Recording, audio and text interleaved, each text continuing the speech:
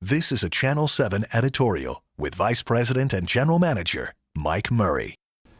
Their mission is simple: bring the benefits of parks and recreation to the people of Southeast Michigan.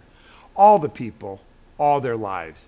As one of the nation's premier metropolitan park systems, the Huron-Clinton Metro Parks have a lot to offer. With many children and teenagers out of school for the summer break, now is a great time for adults to expose them to the parks and programs.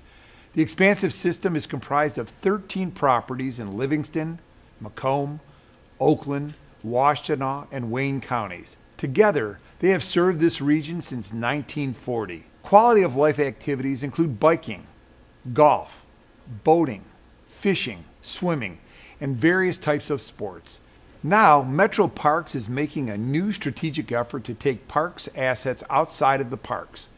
With help from several community partners, it is hosting special programs and events at a number of regional locations.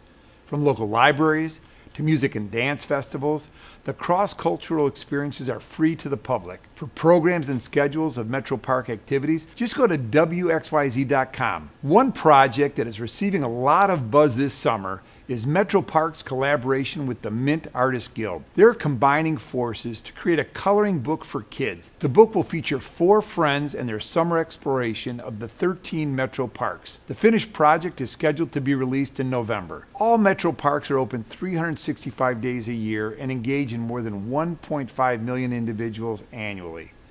With their 4-season climate programs, why not put your Metro Parks Pass to use and take advantage of its recreational and educational mission? I'm Mike Murray. We welcome your response to this editorial.